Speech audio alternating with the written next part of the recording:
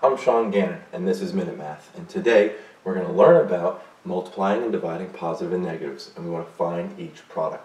So, if I was given this product, 3 times 3 times negative 1 times 3. So we have multiplication across the board, so let's start reading just left to right here. 3 times 3 is 9. I'm going to bring down the negative 1 and bring down this 3.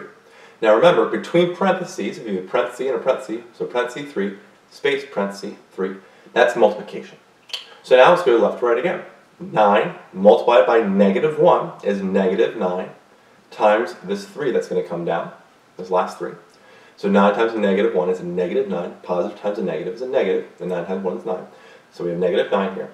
Negative 9 times a positive 3 is a negative number. Negative times a positive is a negative, and it's negative 27, which is our final answer. So again, let's recap. We started with 3 times 3. So 3 times 3 became 9. We brought down the negative 1 and the positive 3. But it's still all multiplication. 9 times negative 1 is a negative 9. A positive times a negative is a negative.